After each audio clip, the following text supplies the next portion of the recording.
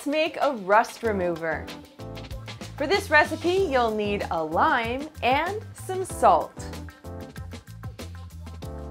Rub the rusty area with the lime flesh to moisten it. Then sprinkle the salt over top, squeeze the lime juice over the salt and allow it to get wet. You can leave this for up to an hour. Then you're going to use the flesh of that lime to scrub the salt and dry the item well with a clean cloth. For the finer details of this recipe, as well as all of the other recipes we're sharing during the 31 days of DIY cleaners, you can visit our website. It's cleanmyspace.com. You can also find us on some other social platforms: Facebook, Instagram, Twitter, and Pinterest. Use the handle @cleanmyspace, and you can subscribe to our YouTube channel as well.